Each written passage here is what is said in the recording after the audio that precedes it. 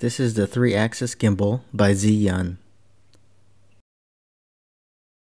What you get inside is this 50-gram weight. This is used for balancing heavier phones. You get 2 lithium batteries that are rechargeable. You get this micro USB cable. You get this battery charger.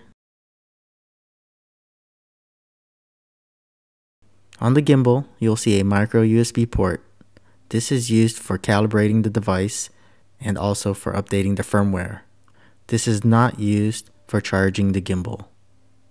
You get a little foam piece, which I believe is used to protect your phone from hitting the motor. Unscrew the bottom part of the gimbal to insert the batteries. This is also where the power button is located. The clamp can fit a phone that's about 9 centimeters wide. The depth of the clamp is about 1 centimeter.